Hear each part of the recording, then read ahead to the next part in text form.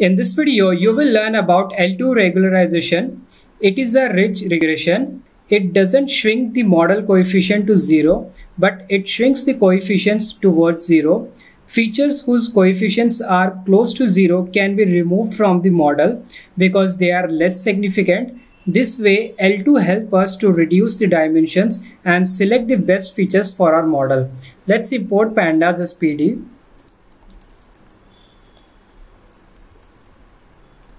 I'll make one variable df and I'll read the CSV file pd.readcsv. Inside this, I will pass the CSV file name, which is wine.csv. Let us look at the head of our data frame. So we have this data frame here and we have these columns: alcohol, malic acid, ash, and so on. And target is our target variable. So we need to predict the class of this wine category or using this target variable. The next step is we will check the shape of a data frame. So I will write here df.shape, and here in the output you will see we have 178 rows and 14 columns.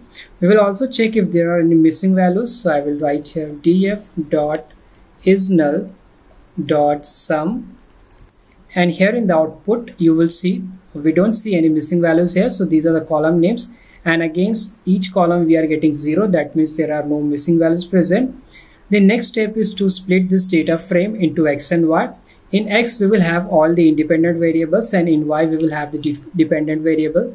So I will write here x df.iloc. I want all the rows, so I will type here colon. I want columns from 0 up to 30, so I will write here 0 up to 30. In y I just want the target variable, so I will write here df.iloc all the rows, and we just want the last column, which is a target column. That is why I will write here -1. So now we have this x and y. The next step is to split this x and y into train test. So now let's do that. I will import from scikit-learn.model selection, import train test split. Now I'm going to write xtrain, xtest, ytrain, and ytest. Then I will call the function train test split. Inside this I will pass x and y. Then I will pass the test size. I want to keep 30% as the test size. I will write here 0.3. Then the next parameter is random state, and this can be any value, 111. If you want your result to be same as mine, then you also have to write 111. Let us execute our code. Now we will start with the L2 regularization, and for that first I will import from scikit-learn.featureSelection, import select from model. This class will help us to find the significant variables, and then from scikit-learn.linear model, import logistic regression. So one thing I would like to tell you that by default logistic regression uses the L2 regularization or the L2 penalty. So let's do that. I will make one variable scl, and then I will call this class select from model. Inside this I will call the function, call the algorithm logistic regression, and inside this I will pass the parameter. The first parameter is penalty, and by default it is L2, and even then I will write L2 here because we are using the L2. Then we will pass the parameter C, and C is going to be 10, and then we can use the solver, and solver can be liblinear. Now let us execute the code, and before I move ahead I will tell you what this parameter means. So here C, it is the strength of the regularization or the penalty, and it works in the opposite way. If you keep the value of C high, the penalty will be low, and if you keep this value of C low, then the penalty will be high, and we will see how it works. And then we have this solver is equal to liblinear. So liblinear is used for optimization, and especially for the small data set, liblinear is a good choice. And since our data set is small, so we are using this liblinear. And we will now change the value of C, and we will see how significant variables we are getting. So first we will keep the value of C is equal to 10, and now let's fit it on the xtrain and ytrain. So I will call this scl.fit, and inside this I will pass xtrain and then ytrain. Now let us execute our code, and now we will see what are the features or the significant features. So from this we will call this method select.getFeaturesNames out. So you will see here it says that these are the significant features for this model, and if you want to check how many of them are, so we will just copy this code from here. I will call the length function, and inside this I will paste it and I will run it. So it says that there are 7 features which are significant, and here the value of C is 10. So as I've said that if the value of C is high, the penalty will be low, and if the value of C is low, the penalty will be high. So if we want to reduce the number of significant features, we will reduce the value of C so that the penalty will become very high. Now instead of 10 I will use C, and now I will run this code again. So I'm running this again. So earlier we have this 7, and if I call this function again, so it says that now there are only 4 significant features in this model.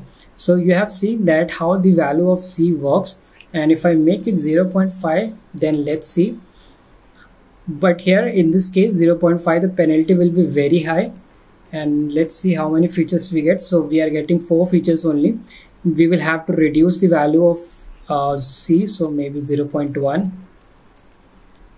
No, it is not working. It is saying that 5 features will be significant, so we will just keep it at 5 only, because that means now at 0.1 it is overfitting actually. So when it is overfitting, it is giving you 5 features. So I will write here 0.5 only. So this is the best one, because when we are decreasing the value of C here, we are not seeing the significant variables are decreasing. Instead we saw that the significant variable got increased from 4, it became 5. That means now the model is overfitting. So we have to keep the value of C which is optimal, and here we see that 0.5 seems to be an optimal value but not 0.1. So now in our model we have these 4 features which are significant, and there is one more function here, select get support. And if I call this function, so it will give you true and false. True means those features are significant, and false means those features are not significant. And if I call this x_train.columns, so it says that the first column is not significant, which is lcol. The second column is true, that means it is significant, which is malic acid. And you will see here we got the malic acid here. Then we have this 1, 2, 3, 4 columns are not significant, and then 5th one is significant.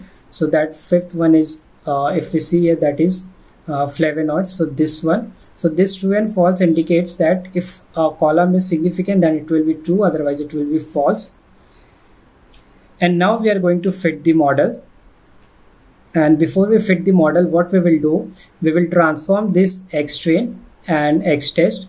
So I will make one new variable, xtrain1, and then I will call this select.transform xtrain. This is the original one. So what we are doing here, in this xtrain we have total 13 features, and in xtrain1 we will have only 4 features which are significant.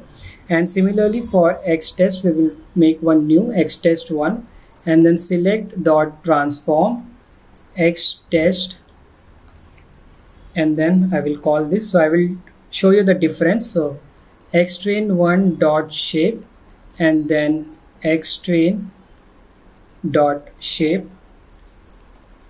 So you will see in this original xtrain we have 13 features, and in the xtrain1.shape we have only 4 features. So these are the significant features, and these are all the features including the significant one. That is why we are just going to use the transformed one. And now let's fit the data set and see how much accuracy we are getting.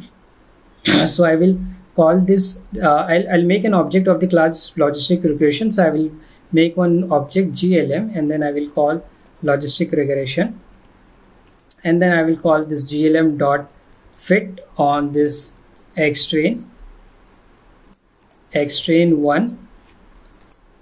and ytrain. Now I'm going to make prediction and save the result here in ypred. So I will write here glm dot predict and then xtest1,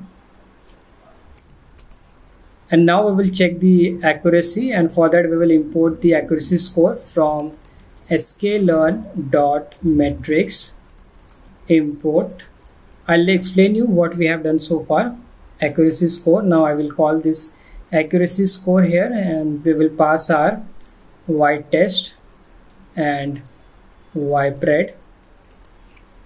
So here you will see we got the accuracy of 85%, and I think it is less because the model is overfitting, I guess. If I change the value of C to 0.1 and not 1, 0.11, so let me see how many variables we are getting. So still we are getting 4 variables only, and if I make it 5, so we are getting 5 here, and let us run the code. And now let us check the accuracy. So earlier we are getting 85, and now let's see. So still we are getting 85, and if I make it 7, so we have 7 features now, and let's see if we see any improvement in the accuracy. So here now you see that the accuracy improved from 80% to 90%. So you have to play with the different values of C, and then you have to see at what value of C you are getting the high accuracy. So we have seen here for the value of C is equal to 0.5, we were getting an accuracy of 85%, but now at the value of C is equal to 7, we are getting an accuracy of 90%. That means you have to try different combinations of value for C, and then you can select the best one. So what we are doing here is we are calling this data set, we are splitting into train and test, and then with the help of this select from model and applying the logistic regression, the penalty L1 2, we're trying to find what are the features which are significant for this model. And from this we found that there are 7 significant features in the model. So what we did then we transformed the original xtrain and xtrain and saved in this new object. So in this new object we have only variables which are significant. Then we have fit this logistic regression on this transformed xtrain and ytrain, and then we got the accuracy which is 90%. So you can try different combinations of C, and then you will see what best results you are getting. I hope you enjoyed this video. If you like my video, you can subscribe to my channel. Thank you for watching.